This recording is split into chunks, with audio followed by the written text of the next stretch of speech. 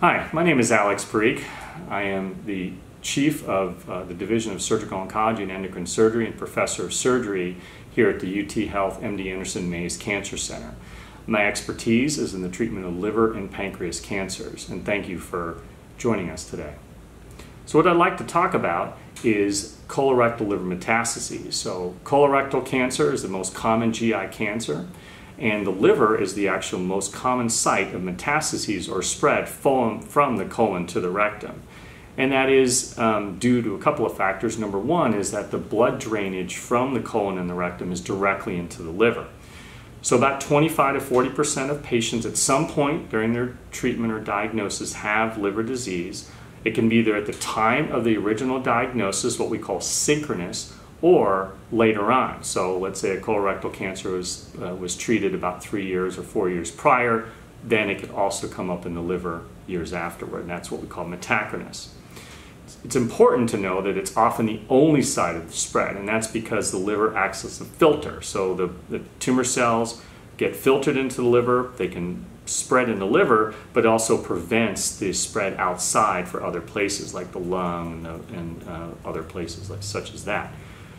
And in 33 to 50% of patients, again, it's the only site of spread. And that's important because in those patients, even when it's spread to the liver and is technically metastatic or stage 4 disease, curative rates are still very high. So as long as we can get all the tumor out of the liver, it's associated with an excellent cure rate and prognosis long term. And then again, this is for a stage 4 disease, which is oftentimes uncommon. So shown here on the graph on the left is patients that have either undergone liver resection, so over time, over 60 months, so 5 years plus, over half of the patients are alive after successful resection of colorectal liver metastases, versus patients that don't undergo liver resections, so that's typically just chemotherapy, only about 20%. Still good, but certainly nothing compared to liver resection. Shown here on the table is studies from the late 90s all the way up to the mid-2000 or mid-2016 and beyond about, and again, large numbers. A couple things. Number one is the safety. So in large, high-volume institutions such as ours, the chances of what we call mortality or not making it through a liver operation is very low, 1 to 2%, so very safe. In addition, again, across the board, excellent long-term survival rates. So again, the goal is for patients with liver metastases, can we get them to resection? Can we remove all the tumor? So how do we decide? Well, traditionally, back when I trained 20 or so years ago, we defined it really about what kind of disease, how many lesions were there. If there were too many, if they were too large, if there was anything outside the liver, we didn't really think patients could successfully be cured. Now, however, because of a lot of advances, some of which we'll talk about, we really define about what stays in, meaning that as long as we can get all the liver out, can all the lesions be removed? At the same time, can we leave enough liver behind? Because obviously we need enough liver behind to survive. It really doesn't matter how many lesions, it doesn't matter where they are. We have all these different strategies, as we'll talk about, and complex patterns of care to achieve those goals.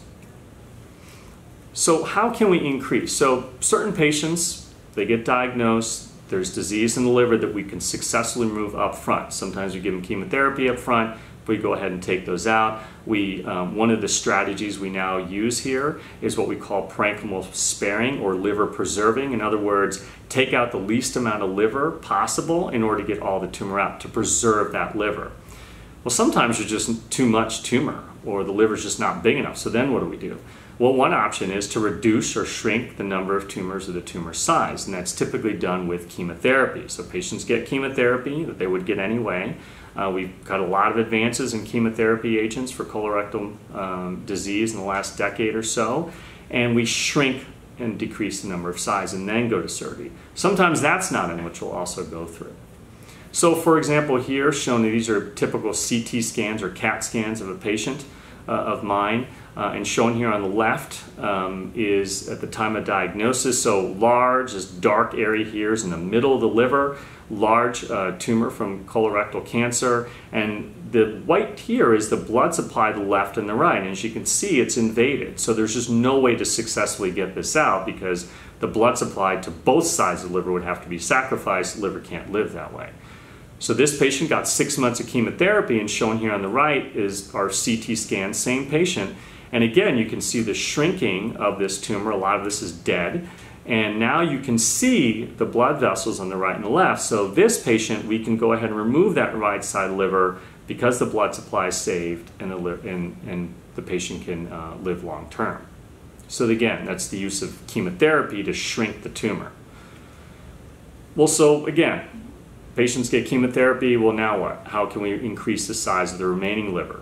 How can we boost that size kind of ahead of time? And there's a couple of strategies. So from the days of Prometheus, from Greek mythology, even the ancient Greeks knew that the liver is the only organ what they thought could grow back. It really doesn't grow back, but what happens is you can take out a portion of the liver, up to about 75–80% in a normal liver. The rest of the liver, so the 20–25%, will grow over time to compensate.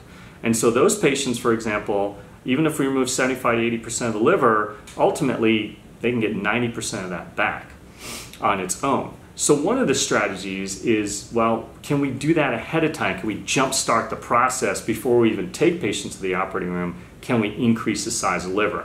And that's what we call portal vein embolization, which I'll show you, and also a combination with staged liver resection. So, for example, shown here again is a patient that already underwent chemotherapy for 6 months, and they're subtle, but you can see this darkened area here is the liver, and it's really not that much, but the location is very central. In other words, if I had to take this patient in the operating room here, I'd have to take out about this much of the liver. There's not really much liver left behind, particularly since this patient got chemotherapy.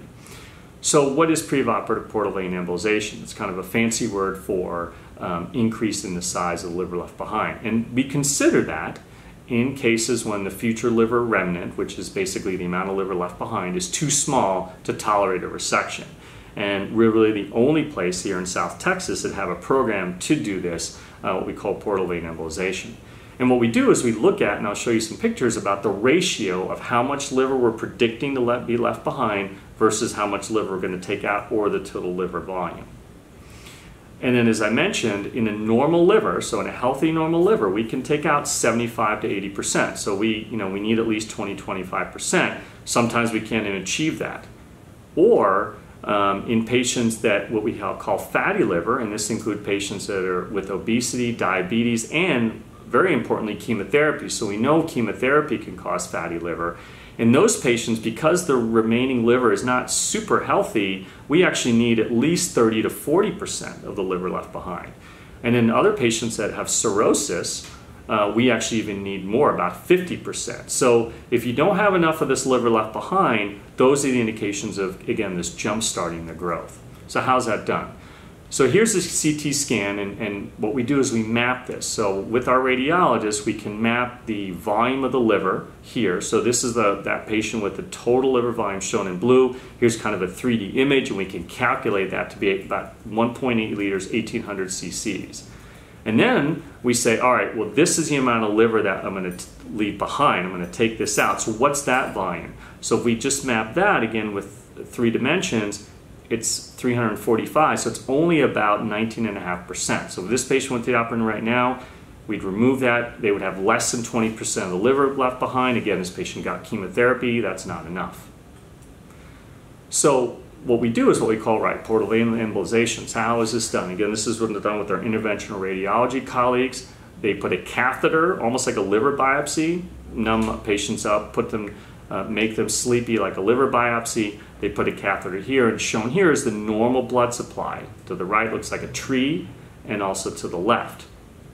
And then what happens is they actually put coils in. They put coils in to block the blood supply to the right side in this case. And what that does is it starves the right side of the liver. The side that's going to come out, all the blood flow is diverted to the left. So all the nutrition, everything you're eating that goes into this, what we call the portal vein, all gets shunted to the left, the side that's staying behind, to then increase that growth and then starve and shrink the right.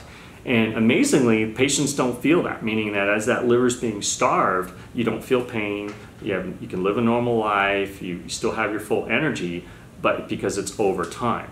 And then shown here is after we put those coils in, you can see now only the left side has the liver versus here. The right side here is actually knocked out, so there's no blood supply going to the right side. And so this is about 4 weeks after, so these are the coils here, and you can see, you know, that this is now the part left behind, much larger. I mean, this is the majority actually now. Instead of take all I'd have to do is take out this much, all this liver now is grown and is left behind. And so this is really close to 60% of liver left behind as opposed to 20%. So this is one of the strategies we use. Well, the other thing we run into is if patients have disease on both sides of the liver. And again, traditionally, 20 years ago or so, if patients had disease on both sides, we really didn't consider the thumb resection. That's changed.